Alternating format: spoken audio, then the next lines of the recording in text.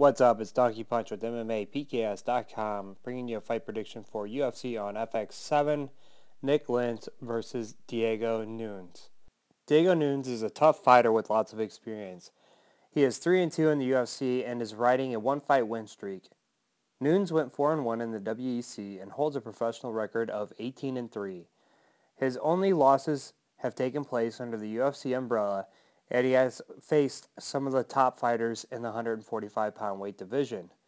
Nunes has 6 wins by submission, 5 by knockout, and was former training partners with current featherweight champion Jose Aldo. Nik Lentz has no lack of experience either, making his UFC debut in 2009. He is currently riding on one-fight win streak as well.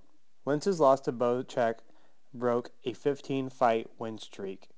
He has 8 wins by submission and 6 wins by TKO.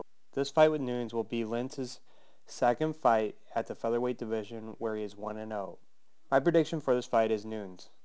Nunes has done well against strong wrestlers in the past. Additionally, Nunes has been competing at 145 pounds since 2009 and is accustomed to the weight cut. Lentz was basically riding a 3-fight losing skid before dropping weight classes. This is only his second fight making this weight. Although he did win by KO in his first featherweight debut, I feel Nunes has faced a stiffer competition and has the better striking. I think this will be a close fight, and it is somewhat hard to predict since Lentz is new to this weight class.